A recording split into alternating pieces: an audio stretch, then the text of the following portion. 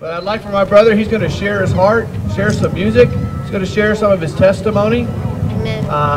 We're going to share communion together. If you hear my accent, I'm not a real redneck. I'm just a wannabe redneck. I come from Finland, and I come during the cold times in Finland. God called me and Sebastian to drive around with this John 3:16 car. I met a girl at the age of 18. She's still my wife, and we have 4 wonderful children. She's, I thank God for her, because not many women would have been by my side for so many years. It's a bad situation when day is night and night is day. Try to get away with all the sorrow and my pain. Show me the right way out from the blood rain. I look at the sky and see a shining light. I came to the Lord in 2006, but I didn't want to go to church. I was still using drugs. I managed to sober up, but I fell back. And in 2016, the end of the year, I came back from a tour and saw my eyes very yellow. And they figured they had him cornered, and this was the time for him to go. I don't think they correlated it with the Passover. They didn't think, well, wow, this is when the lamb's blood was shed. They weren't thinking that when they were shedding Jesus' blood, but God was. He knew the symbolism of it. The Lamb of God that takes away the sins of the world. Instead of the blood of an innocent lamb, literally like they used in Egypt to avoid the death angel, here it is, the blood of Jesus. But they weren't thinking of those things. He was about to be rejected even by his father for a period, when he took on the sin of the world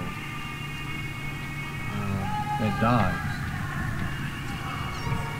But in his greatest hour of need, again, his disciples let him down. Oh, can you not watch and pray with me but 1 hour? Remember? He came back and the disciples were all asleep. They must have drank too much wine. But they were all asleep, and he wakes them. Oh, can you not just, this is my hour of need, can you not just watch and pray with me even 1 hour? Same thing. Peace be with you. Look, see the wounds at my side, see my hands, and he falls down and worships Jesus, my God and my King.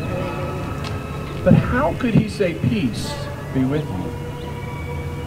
You see, in the Old Testament, our righteousness was strictly based upon our ability to obey and follow the law.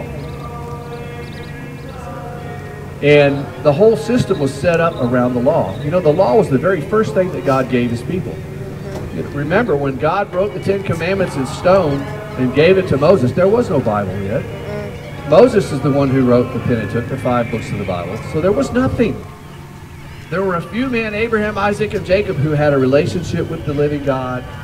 The guy named Noah way back, you know, several hundred years before that had heard from God, but so much before the 10 Commandments came, people really didn't know what God was, who he was, or what he expected of them. By faith. You do it by faith.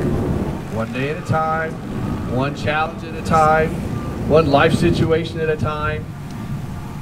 You surrender that to him and trust him, and he carries you through that. Amen. Give him a round of applause. God is faithful.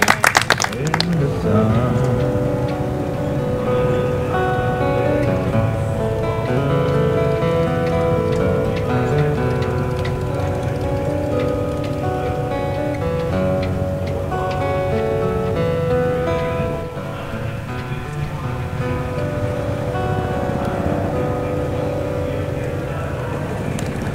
Thank you. There's millions of people out there who have testimonies about what Jesus has done in their lives. And www.likeandhim.tv, we only have 90 testimonies, but that's a place where we collect. When we travel, we meet people who have met the Lord, had miracles happen to them, and this is just so you can go there, log into that webpage, check out some episodes, follow the channel, because we can identify ourselves with each other and get strengthened. Our faith will get strengthened when we hear about what Jesus has done in our time.